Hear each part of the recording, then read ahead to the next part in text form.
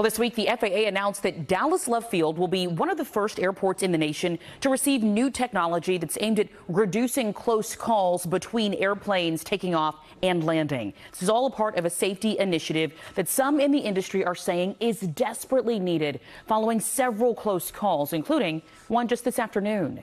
Here's Allie Spillyards.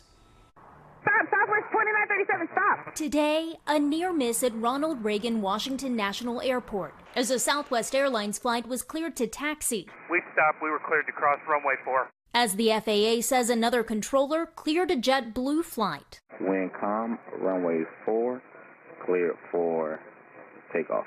Before suddenly aborting. And we're stopping JetBlue 1554. If people do not appreciate the seriousness of the safety situation we're in today, then something tragic is going to happen. Dan Stratman, a retired commercial airline captain and author of the aviation thriller Mayday, says these near misses on runways at takeoff and landing have become increasingly common due in huge part to staffing shortages and therefore a lack of experience throughout the industry.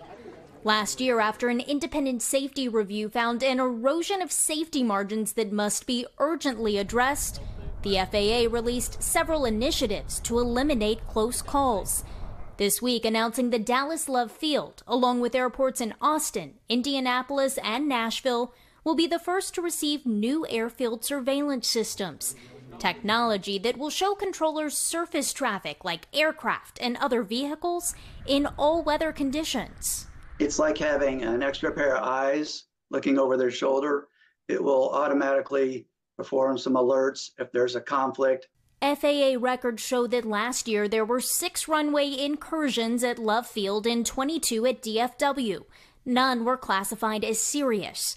But today's close call at Reagan Airport is far from the first. The safety of the system is going to be increased by having this new technology, but the real solution is to get more people into the jobs so that's not understaffed and build up the experience level. Increasing hiring is another step the FAA has committed to doing, alongside this new technology set to debut in North Texas come July. In Dallas, Allie Spillyards, NBC5. In a release announcing the technology, FAA Administrator Mike Whitaker said, "We are committed to doing everything possible to make our runways even safer." The agency said several other airports are slated to receive the new technology and equipment by the end of next year.